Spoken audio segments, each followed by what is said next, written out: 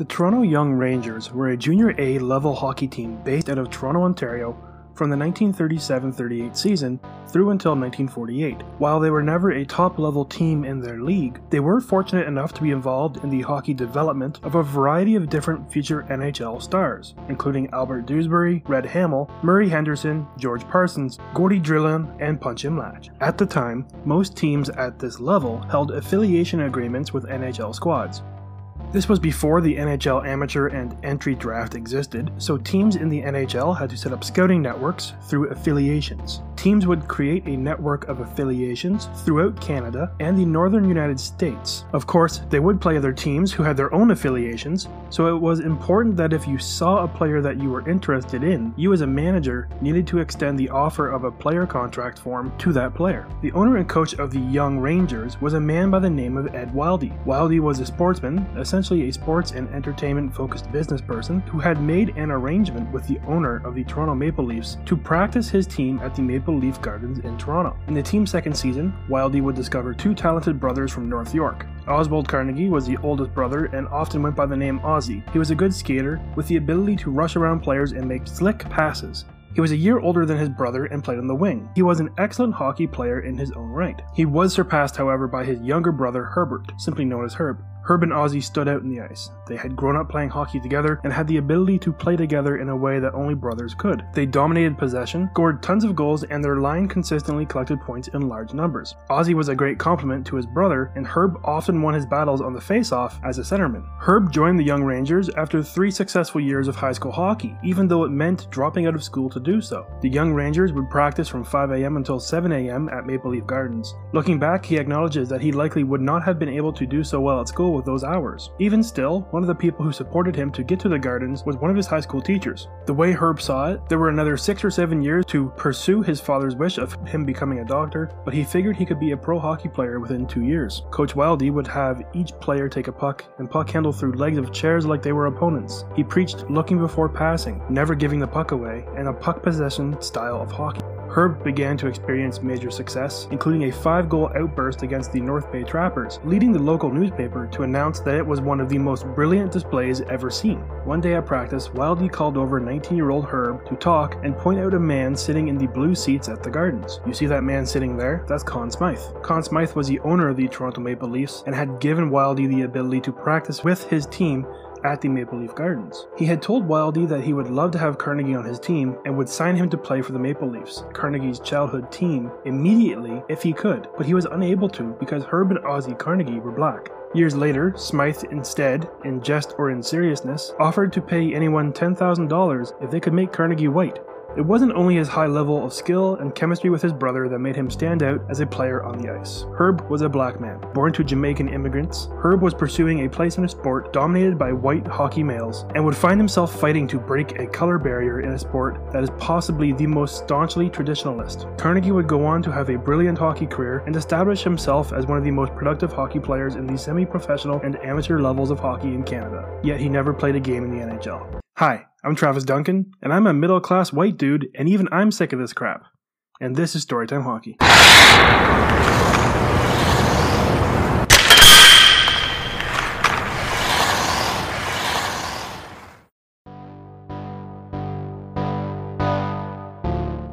Herb Carnegie was born on November 8, 1919, the 5th of 7 children, to George and Adina Carnegie. George had gotten a job working for Toronto Hydro when he arrived in North York. Herb, much like many other young Canadians at the time, took up skating when he was 4, and it was not long before he added a hockey stick. Carnegie had older siblings, so he quickly joined them on the rink. One day, his sister Bernice commented that he was really good, and from there, he believed that he would in fact make the NHL. Despite being a skilled hockey player, the color of his skin would be a major barrier socially for Carnegie. In elementary school, he was banned by the school principal from showing up early because his other classmates would yell racial epithets at him. Carnegie would retaliate and a fight would break out. Carnegie continued playing hockey and began discussing his desire to try out for the high school hockey team. His father warned him that the other boys would not want to travel with him to games. This did not stop Carnegie as he would play for his high school team for 3 years. Fans of the high school game would yell, "Get that black bastard," among the other taunts and name calling. Carnegie later shared that he used his abilities as a hockey player to silence them. He then made the jump to the Junior A level, the highest development level in Canada at the time, with the Young Rangers, where he recorded 10 goals and 6 assists in 13 games. His next stop was the semi-professional mining leagues of Northern Ontario. At this point in time, Canada was rapidly expanding their natural resource sector. Young men would leave large metropolitan cities to work in mines and forestry, and in doing so would need to find a way to fill their time. One of the most popular methods was either playing for or participating as a fan in the mining hockey leagues. Companies would actually pursue players for their hockey skill and offer them jobs in exchange for their skills on the team. Carnegie would move to Timmins, where he would join the Buffalo Anchorites hockey team. The Buffalo Anchorite mine is located southeast of modern-day Timmins. At the time that Carnegie moved north, it was being mined for gold, pyrite, and tourmaline. There are various sources that claim that Carnegie played in Buffalo, New York, for a team called the Anchorites, and that's a huge error in geographic knowledge. Carnegie played on a line with his brother Ozzie and a man named Manny McIntyre. Together, they made up what is widely considered the first Afro-Canadian starting hockey line outside of a colour-specific hockey league, such as the Coloured Hockey League in Nova Scotia. Even in the praise they received from the hockey community, racism continued to undercut their accomplishments. They were nicknamed the Coloured Section, the Brown Bombers, the Dusky Speedsters, the Dark Destroyers, or the Black Aces. Even as they continued to face active racism from their surrounding community, they dominated the league. One game in particular, the line single-handedly defeated the Hollinger Greenshirts 15-4. They would go on to face the Sioux Greyhounds for the Northern Ontario Senior League Championship that year, winning by a final score of 12-1. It was clear in a strictly hockey sense these three players, led by Herb Carnegie, were beyond the talent level afforded to them in the Northern Amateur Leagues. They were so good, in fact, that they were a draw to come and see them specifically at the hockey games. Here we are faced with another example of racism by those who supported them. To the owners of the mining teams, a colored line was a gate draw. It was a novelty. People would come to see the hockey players, but would also come to see the novelty of an all-black hockey playing line. At the same time, the importance of an all-black line began to leave its mark, and not just on the regular hockey aficionados, but also the future of the sport. Future Toronto Maple Leaf great and Hockey Hall of Famer Frank Mahovlich grew up in Timmins watching the mining league teams play. As a young consumer of hockey, he began to learn the nuances of the game from watching his local heroes. This is truly one of the most important points to recognize in this entire discussion surrounding racism in the sport of hockey. Mahovlich shared in 2012 that he grew up watching hockey that included a line of 3 black players. In his head as a child, that was just part of hockey. And despite what was happening around him, if he was going to play hockey in the future, he was going to need to play against black hockey players. That was the end of the discussion as far as he was concerned, and the head of a young impressionable hockey child, hockey included black players. After demonstrating that he was well above the abilities of that league, Carnegie moved to the Quebec Provincial Senior League. This league included southern Quebec cities and towns with teams that competed at the top level outside of a fully professional rank. The Quebec League was widely considered the final step before professional and the NHL, despite the ongoing development of a feeder system that included the United States Hockey League and the American Hockey League. His first year in the league, he played with the Shawinigan Falls Cataracts and announced his presence in the league instantly. He recorded 54 points with 24 goals and 30 assists in only 33 games. This first year he was in the league was 1944 and 1945. This is around the time that players of color were starting to be acknowledged for their abilities as sportsmen and athletes. The color barrier was, and is, a figurative wall between people of color and the top position in their sport. With this barrier, players with inferior abilities as an athlete were able to advance to the top league of their sport, while superior players were held back based on the color of their skin. Not only did this deprive those players of a position in the best league in the world, the reward for their dedication to the sport and making themselves the best athletes they could, but it also denied them the ability to maximize their financial earning potential. It is no secret that the best leagues in the world pay the best salaries. Modern day soccer players do not travel to England, France, and Spain for minimal salaries, or for the ability to play soccer somewhere that is nice. They do it because the best leagues attract the best players because they provide the highest financial incentive. At this time though, the color barrier was starting to be breached.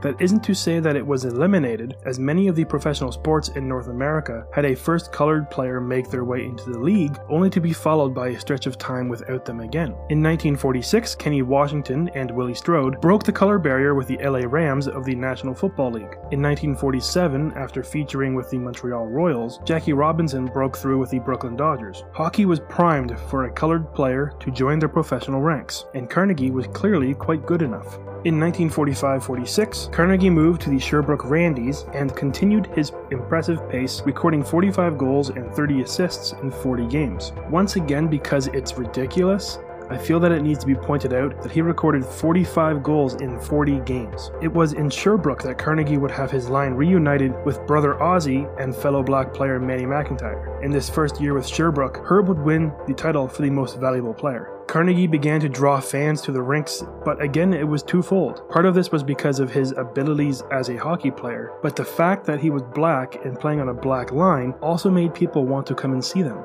Herb was the centerman of the line, with Ozzy lined up on his right and McIntyre on his left. The following year, Herb would continue his assault on the league with 33 goals and 50 assists for 83 points in 50 games, and the Randies would change their name to the Sherbrooke St. Francois. Herb was continuing to find personal success and beginning as well to influence the way the game was played. He earned the nickname Swivel Hips at one point, thanks to the way that he could move his hips as he deked around players and used powerful skating abilities to go around them. Herb influenced young hockey fans in Sherbrooke and the rest of Quebec, much in the same way he had with Mahovlich in Timmins. Jean Beliveau wrote that Herbie, as he called him, was a can't miss. At the age of 13 and 14, Beliveau would never miss a game when Sherbrooke traveled to Victoriaville. He openly admitted trying to duplicate Carnegie's face-offs and passing traits, focusing on making a pass to the blade of the stick and not behind the player. And this is likely a functional remnant of the coaching advice given to Carnegie during his Young Rangers days with Ed Wildey. In the 1947 and 1948 year, Carnegie's story took a major turn. On his way to another MVP title, Carnegie played 63 games with Sherbrooke and recorded 48 goals, 79 assists, for an astonishing 127 points. It was no longer possible to ignore the talent that Carnegie had as a player, and at the age of 28, he was at his peak as a player, placing astonishing numbers in the highest Canadian league outside of the professional ranks. It was time for him to receive an opportunity to play in the NHL. That is exactly what the New York Rangers thought they would do. They called him to attend their training camp on September 18, 1948. The training camp was held in Saranac Lake, New York, about 2.5 hours north of Albany and an hour and a half from the Canadian border. To attend training camp, Carnegie would need to visit an embassy and to take both the letter that invited him to training camp with his birth certificate to receive a 29-day working pass to enter the United States. He was also reminded to bring his own skates and to make sure that they were sharpened so he would not lose any time waiting for his skates to be sharpened instead of being on the ice. Carnegie attended camp and fared well enough to be offered a contract. The Rangers had an affiliate team in Tacoma, Washington, and they offered him $2,700 to play. Not only would that require Carnegie to move to the far side of the continent, some 4,600 miles away, but it would also be a steep cut to his earnings. After turning that offer down, Frank Boucher, the coach and manager of the Rangers, offered Carnegie a contract with their affiliate team in St. Paul, Minnesota with the United States Hockey League, a step up from their team in Tacoma. They offered him $4,700 to participate with their affiliate in St. Paul. Carnegie did not see the value to going to St. Paul, again a massive travel request, while at the same time taking another pay cut, so he turned down their offer. The final offer came from the Rangers for him to join their American Hockey League franchise, the New Haven Ramblers in New Haven, Connecticut. They asked him to participate at the AHL level, and if he performed, they would call him up when injuries occurred. The AHL was certainly a step in the right direction when it comes to competitive hockey, but it was only paying him $4,700 compared to the $5,100 he earned with Sherbrooke. The $4,700 at the American League level was a price still set under his skill set, far from the value of NHL contracts being signed and those of his AHL counterparts. At the age of 28, with 3 children and a 4th on the way, Carnegie had to make the choice to stay in Sherbrooke. The team tried to convince him to stay, reminding him that if he did sign the contract, he would make international headlines, to which he retorted, "My family can't eat headlines."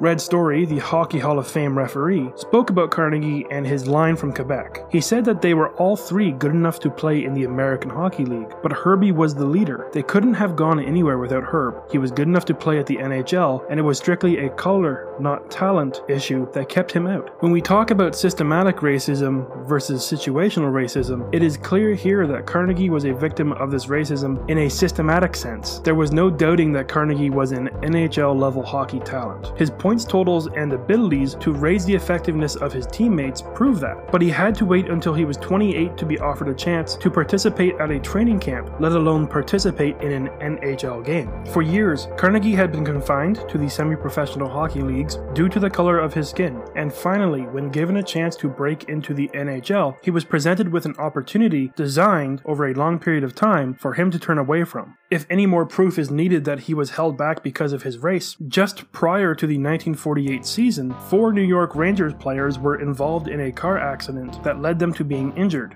Buddy O'Connor was out for 6 weeks with broken ribs, and Edgar Laprade was out for an undetermined amount of time after struggling to recover from a concussion. Carnegie was still available, but would not be offered a spot to fill in on the Rangers. Carnegie himself explained that if the Rangers really wanted him, they would have reached out, but they never did. That was as close as Carnegie would ever come to the NHL, and as close as a black player would come to playing in the league until Willie O'Ree broke through with the Boston Bruins in 1958. Let's not forget that O'Ree only played 2 games in 1957-1958 with the Boston Bruins, and would not see the NHL again until 1960-1961. Carnegie would return to Sherbrooke for one final year and record 71 points in 63 games before moving to the Quebec Aces, where he played with and mentored the next Quebec-born phenom, Jean Beliveau. Beliveau made no secret that Carnegie belonged in the NHL and praised his skills and abilities, even writing the foreword to Carnegie's biography, where he outlined that the players learned from Carnegie both on and off the ice.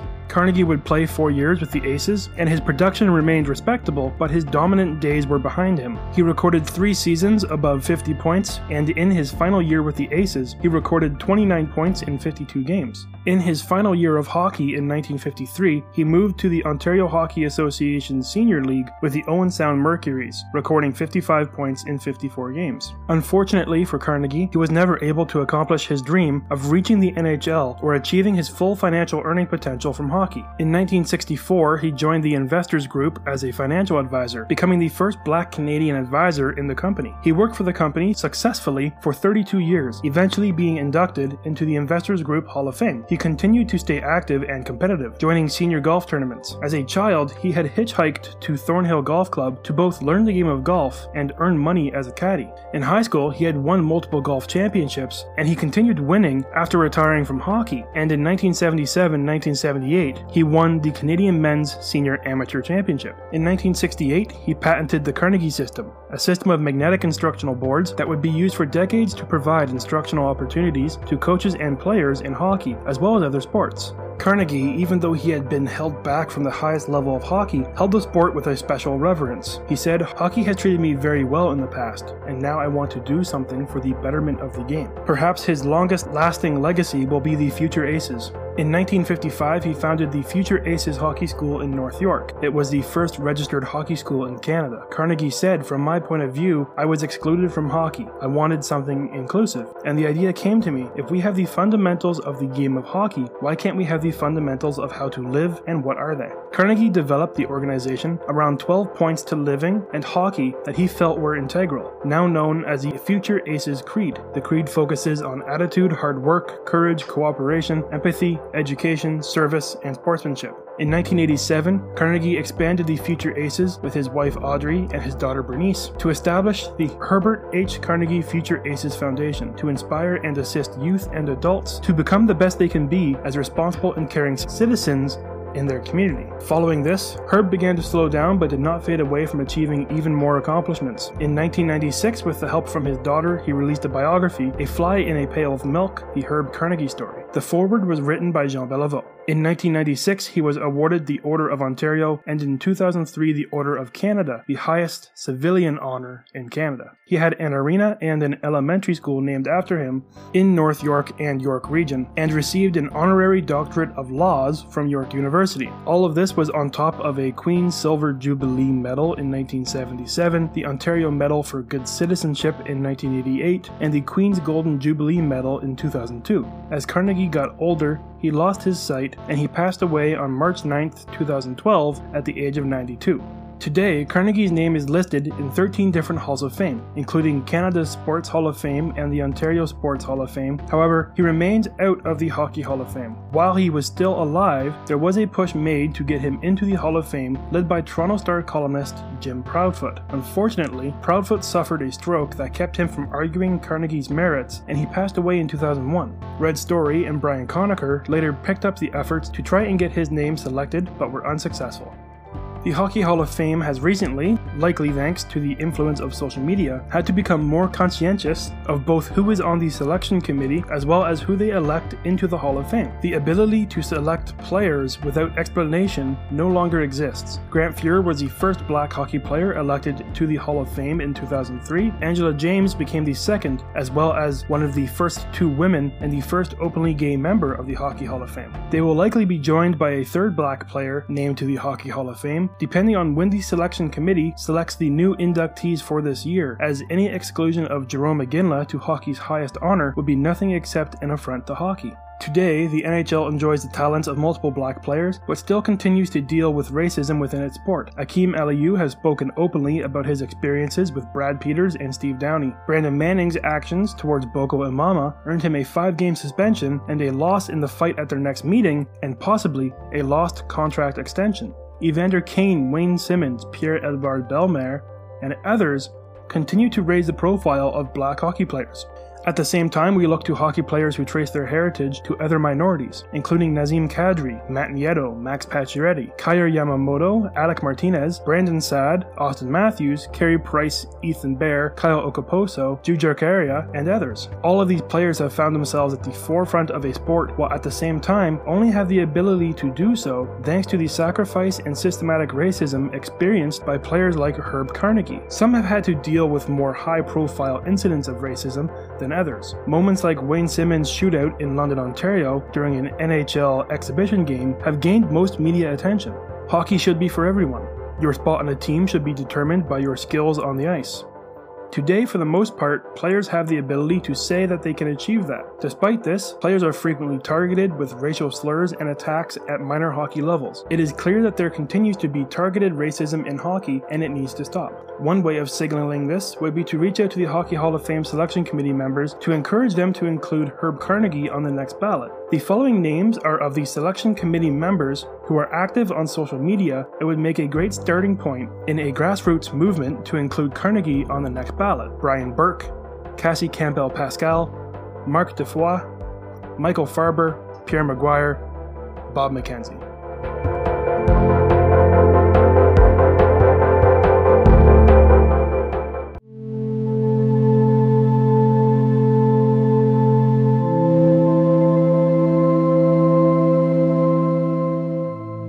The next section will focus on players that you may or may not have forgotten about. With no real rhyme or reason to the selection of these players, this portion of the podcast will be dedicated to the players that score occasionally, get traded for a second-round pick, and sometimes even win an award. This is Storytime Hockey, the players you forgot about. Just because black players were beginning to be introduced to the highest level of hockey, it doesn't mean that the world magically changed overnight. There continued to be a pervasive racism issue in the sport beyond the experiences of Herb Carnegie and Willie O'Ree, no better exemplified than the experiences of Tony McKegney. First, it is only appropriate to discuss Tony's early life, as he makes no secrets about it. Lowry McKegney was a member of the Royal Canadian Air Force and had often been stationed in areas where he frequently saw orphaned children. This weighed on him until he and his family were able to settle in Sarnia, Ontario, and they moved to adopt. When Tony was 18 months old, the McKegney family adopted him from his birth parents in Montreal, Quebec. His birth parents were a Nigerian immigrant to Canada and a Quebecois mother. McKegney's adoptive family was white and had 3 children of their own, and then adopted 3 others, Tony being the second. McKegney recalls that sitting on his adoptive mother's knee, he would look outside the window and see a hockey rink that his father Lowry was building. He remembers being mesmerized by the rink and the floodlights, and being excited to be old enough to join the people on the rink. When he was old enough, he quickly took to the sport though it was clear that he was just simply a natural athlete. He was a star baseball pitcher as well, but it was hockey that really held his passion. He grew up playing on that rink, even playing with neighborhood friends, including neighbor Dino Cicerelli. He does not recall facing too much in the way of racist taunting as a child, though he does recall when his mother would take him to Detroit Tigers and Red Wings games, people would react to seeing a black child with a white mother. In Sarnia, however, and in his neighborhood, he felt that the abilities of his family as athletes earned them a certain level of respect from their peers. McKegney would go on to play for the Sarnia Blackhawks and the Sarnia Bees before breaking through with the Kingston Canadians of the OMJHL, the precursor to the Ontario Hockey League. McKegney fared well in Kingston. He put up 75 points in his rookie year over 52 games. The next season, he followed up with 80 points in 65 games and then had his major breakout year with 58 goals, 77 assists for 135 points in 66 games. He would play one more year in junior where he would record 92 points in 55 games and would play with Team Canada at the World Junior Hockey Championships, recording 8 points in 6 games, winning bronze while on a line with Wayne Gretzky. That year was good enough to turn the heads of the National Hockey League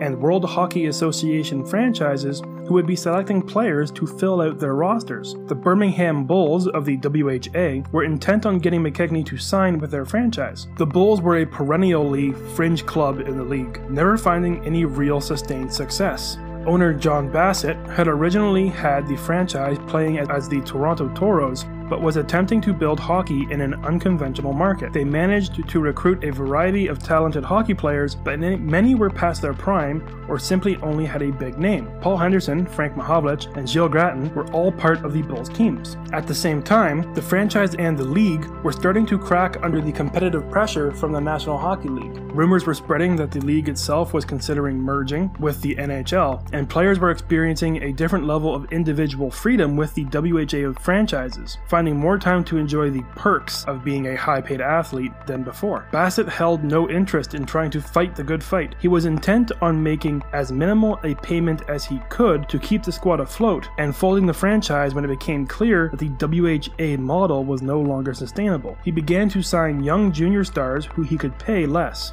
One example of this was teenage Ken Lindsman, who was younger than the WHA's minimum 20-year-old player. Bassett was able to fight the league in court and win the right to keep Lindsman on the team. He signed players like Pat Regan, Keith Crowder, Michel Goulet, Rick Vave, and Rob Ramage on the now fan-named Baby Bulls. McKegney was another name that he targeted. Bassett had pursued the entire starting line of the Canada Under-20 squad of Gretzky, McKegney, and Wayne Babbage. Babbage would move to the NHL and Gretzky to the Indianapolis Racers, but McKegney would sign with the Bulls. Even though he would not be playing with his line mates, McKegney could finally realize the dream of playing professional hockey. The problem was, in late 1970s, Birmingham was a tense place to be. The city itself had gained some notoriety for the civil rights protests spanning the previous 20 years. A series of bombings, fires, riots, protests, and attacks were eventually succeeded by Martin Luther King Jr., a March on Washington, and the Civil Rights Address. This essentially ended the formal segregation in the state, but informal segregation would exist as many of the people living in Alabama continued to struggle with reconciling their upbringings and feelings towards people of color with social change. Lots of white people saw this as the fact that they had lost something, instead of seeing that the community as a whole had gained something.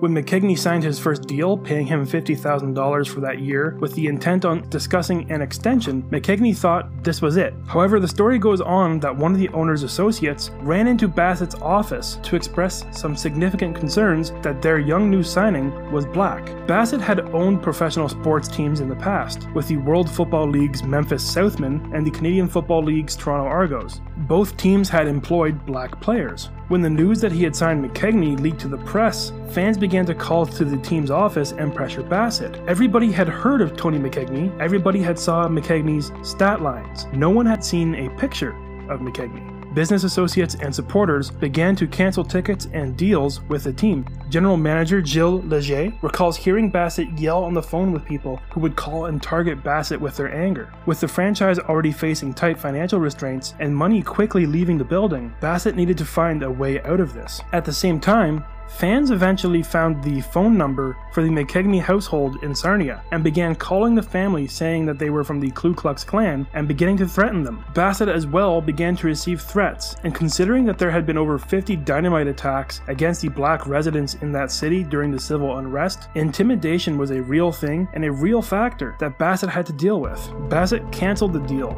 saying that the team could not afford his salary, and news outlets falsely claimed that McKegney had requested more money than other entry-level players. McKegney, fortunately enough, was old enough to be selected in the NHL draft. Ranked much higher, the uncertainty of his situation and possibility of him playing in the WHA led to him falling to 32nd overall in the draft to the Buffalo Sabres. Fortunately, McKegney went on to have a long, entertaining NHL career. He played half a season with the Hershey Bears in the AHL and then played 5 seasons with the Buffalo Sabres. He was traded on June 8, 1983 to the Quebec Nordiques, where he would play a season and a half and found himself in the right place at the right time on April 20th, 1984 for the Good Friday Massacre game versus the Montreal Canadiens. He would be traded again to the Minnesota North Stars, where he played 2.5 years before being moved to the New York Rangers. He was then moved to the St. Louis Blues, where in 1987-1988 he became the first black player to record 40 goals in a season, earning himself a place at the All-Star game, though he missed it due to injuries. He was moved again with Bernie Federko from the Blues to the Red Wings in exchange for Adam Oates and Paul McLean, a deal that paid dividends for years for the Blues, but is widely regarded as one of the worst trades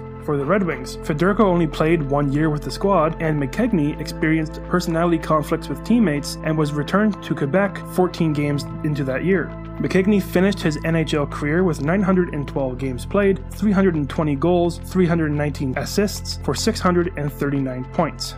McKegney would go on to play 1 year in Italy with Varese and compete in the Spengler Cup with Team Canada. He would play one final season with the San Diego Gulls of the International Hockey League. Most importantly, he paved the way for other athletes that represent minorities to see someone like them play in the NHL, a feat that McKegney did not have when he was there. Fortunately for him, he did find a home with the Sabres when he broke into the league. The Sabres group of players spent their free time with the Buffalo Bills NFL squad, a tradition that continues in many ways today. So there were black athletes that the players hung out with, so for him, being there was a normal and normalized thing. In 20 years of playing hockey up to that point with the Sabres, he had never played against another black athlete, and it would be another 3 years until Grant Fuhr broke into the league with the Edmonton Oilers. Since then, the league has been blessed with a collection of hockey players that fit every role. Ryan Reeves is the current heavyweight champion fighter in the league. Matt Dumba has taken the helm of the most traded player while never being traded. Evander Kane and Seth Jones are likely the 2 names at the top of the best player of color competition. Without these players, the NHL and hockey would be a far worse experience for us as fans and for players as a whole. Much of their success is owed to the names we discussed today in Herb Carnegie and Tony McKegney.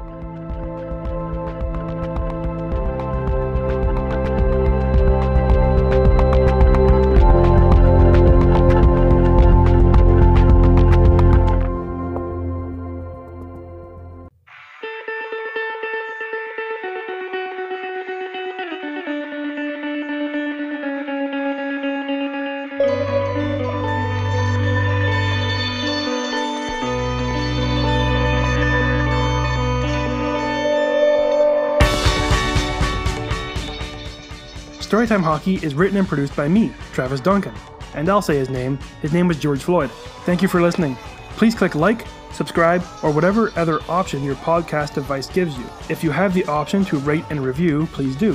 Follow us on Twitter at Storytime Hockey. Every interaction we have with you increases the chance that we will appear in your friend's suggested podcast list, so be a good neighbor and hit 5 stars. Thank you for listening, and we will talk to you again next episode.